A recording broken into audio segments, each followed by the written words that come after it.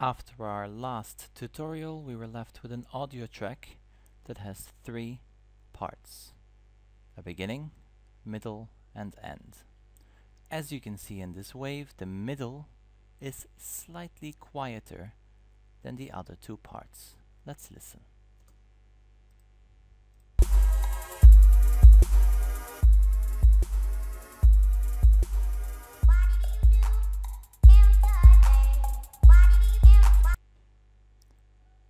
We would like to have this middle part louder so that the entire track is of the same volume level. We do this by selecting this middle part. We then go to Effect, Amplify. Here you can amplify your selection. We are going to amplify it with about 5 decibels. Click OK.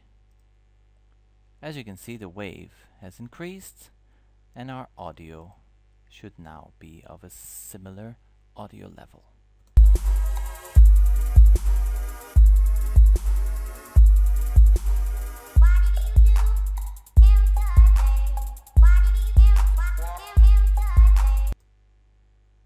If we want to decrease the volume of parts, we do the same. We select, go to Effect, Amplify, and rather than adding decibels, we will lower the level, let's say minus 1.0.